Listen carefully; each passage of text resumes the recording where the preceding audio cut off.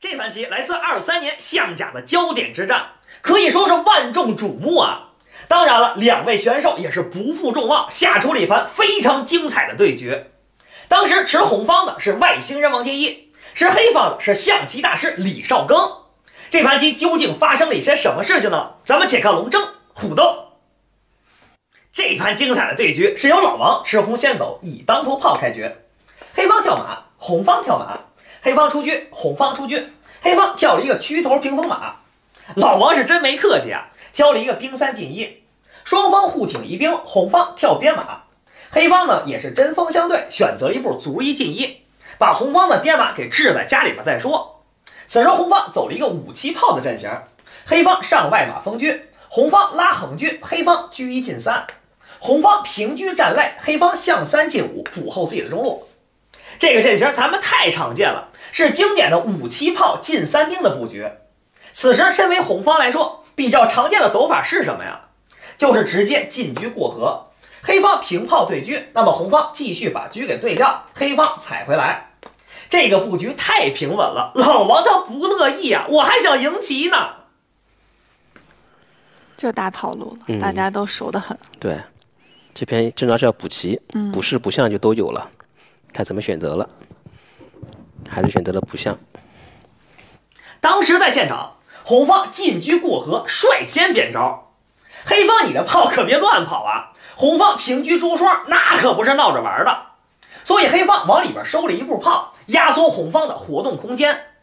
红方退炮，这步退炮有2个作用。第一个作用呢，是你上马踩边兵就不是先手了，我的炮已经跑路了，而且这步炮一退，显得自己的7路炮那是相当的灵活呀，以后走哪儿都方便。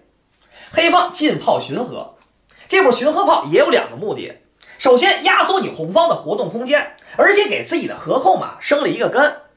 红方拆炮赶紧调整自己的阵型，黑方补士，你这个破车老跟我家里边待着，我哪受得了啊？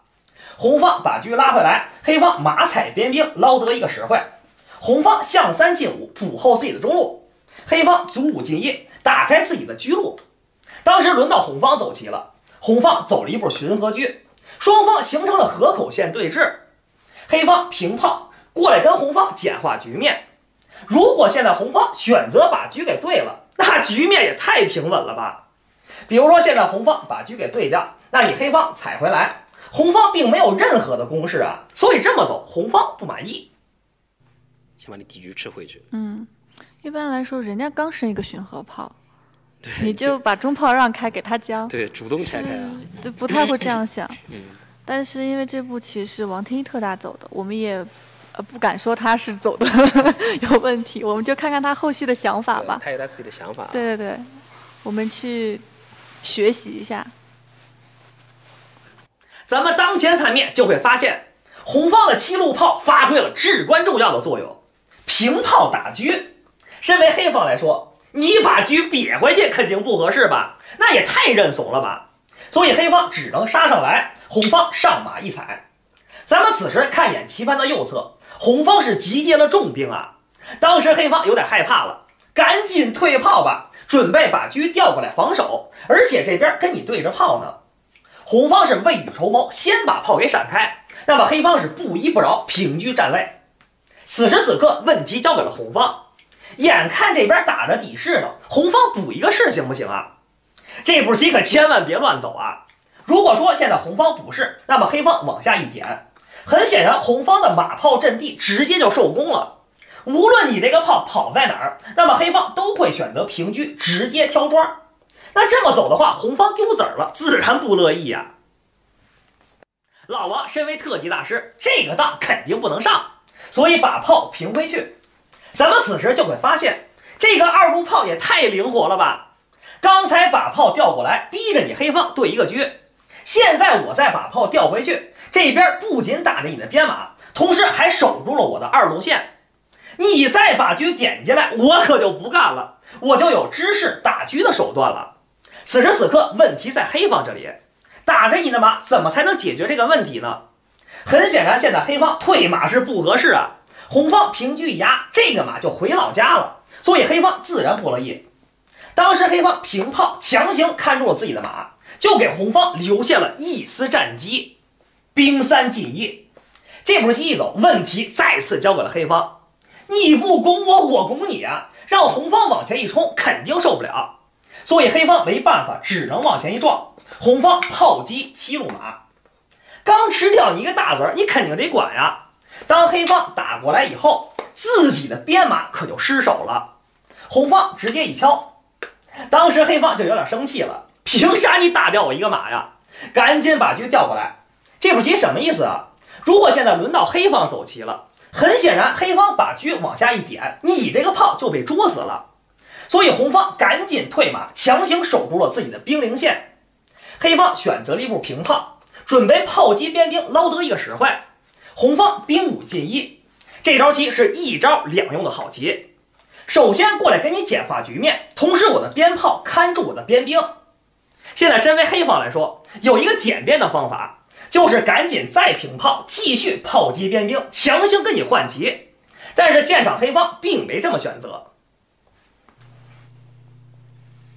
别说这棋弃还一个子，好像子离位置还舒展一些，但是一个大子的力量实在是太大了。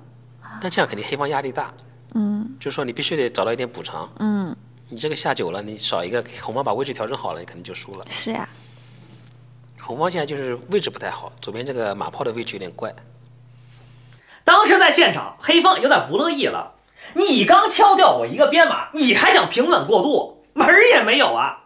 直接进车，先手捉马。红方上马，黑方退车，打了一个漂亮的顿挫。这边不仅捉着你的炮，而且还杀着你的兵呢。那炮也太大了吧，只能跑一步炮。黑方顺势往前一冲，当你红方杀掉兵的一瞬间，黑方来了一个连削带打呀。杀你的兵的同时，这边可还先手捉马呢。红方退了一脚马，黑方是不依不饶，继续炮击边兵。咱们此时看一眼盘面，虽然说你红方多了一个大子儿，但是黑方盘面上有4个兵啊，鹿死谁手那还不一定呢。红方上马踩炮，黑方把炮一收，红方继续上马，以后准备上马卧槽将军。黑方收了一步类车，继续捉你的马，红方卧槽一将军。此时此刻，问题可交给了黑方，你究竟是出老将还是退车呢？其实细细一琢磨呀，退车好像不行啊。比如说现在黑方退车，那么红方退马，咱们就会发现黑方你再把车拎起来，那可就不合适了呀。以后你的车就跟下2线待着吧。比如说现在黑方强行拉车，那么红方把车往下一点，这边捉你的卒。黑方打卒起来，那么红方继续卧槽一将军。现在你还得听人家的，赶紧出老将，说我就跟你杠了，我就退车捉马，行不行啊？那么红方退马，以后就有平炮打车的手段了。这么走的话，肯定对黑方是不利的。既然黑方有了以上的想法，我惹那闲事干啥呀？你让我出将，我就出将呗。红方是不依不饶，平了一步炮。这步平炮啥意思呀？是准备利用你黑方花式象的弱点，沉炮将军，那你的中士可就不保了。黑方自然不乐意，平车一拦，红方把炮收到视角。此时此刻，对于黑方来说，正好有一个求和的妙手，就是平炮打马。肯定红方的卧槽马是待不住了，所以红方退马，黑方顺势平中炮一将军。红方补士以后，黑方再平类车。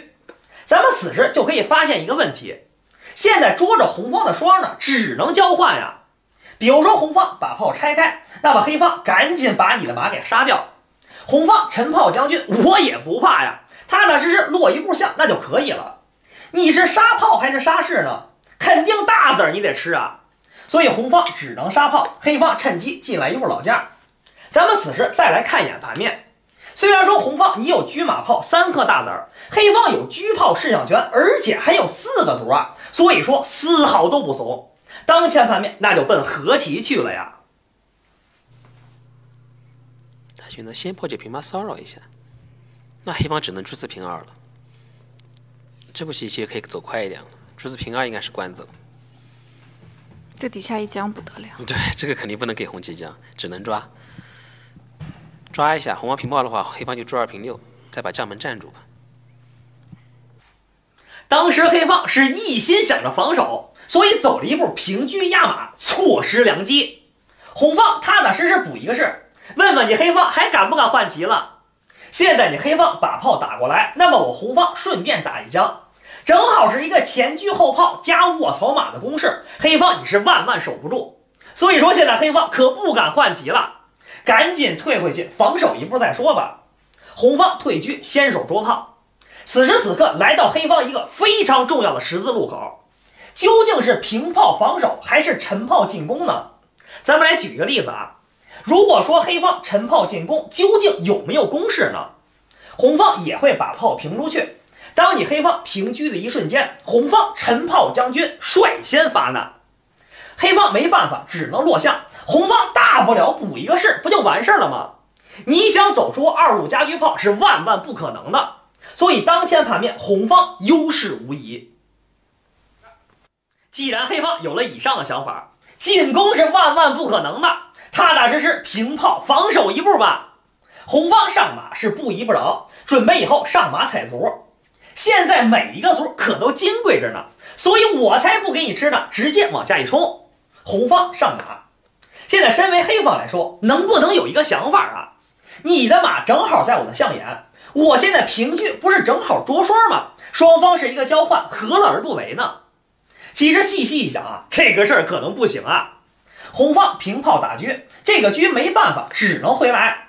那么红方顺势把炮一杀，当你黑方把我马杀掉的一瞬间，我红方进车，卡住了咽喉要道啊！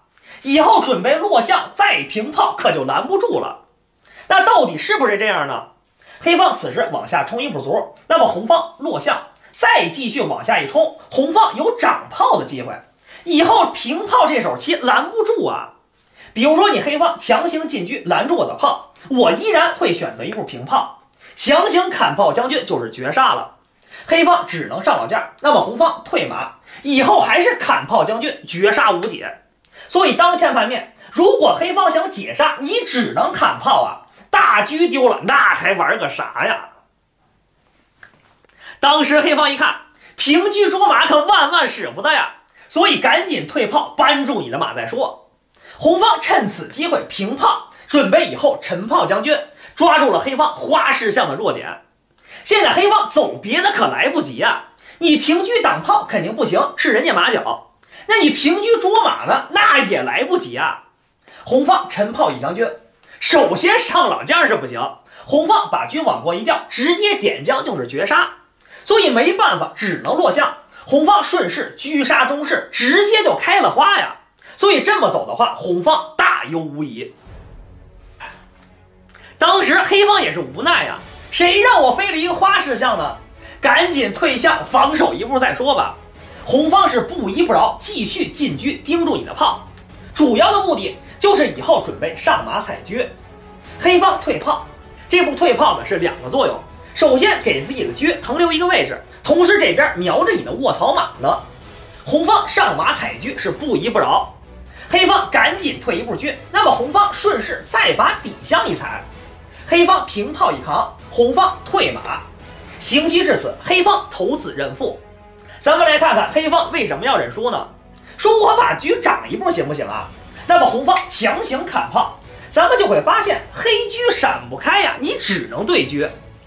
当黑方杀掉以后，红方再往回一踩，咱们就会发现盘面上红方净大两个大子啊，是万万守不和了，认输那也就认输了。咱们先来看一下这盘棋的软件评分，可以说老王这盘棋发挥的那是相当的神勇啊，一些谣言那是不攻自破。如果您喜欢这期视频，希望您给我点一关注，以后您就可以看到我更多的视频了，非常感谢您。那这样把3进2一踩是不是就赢了？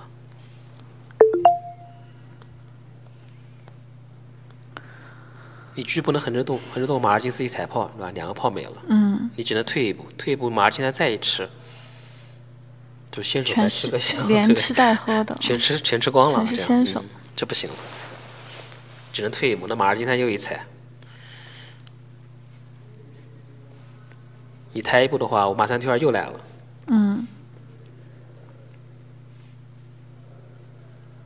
这不行了，这样都是先手全吃光了。这应该认输了。就左一脚右一脚的，这不行了。就我们前面讲了，这个棋只要红方把位置调整好啊，子扑出去了，这个棋黑的就守不住了。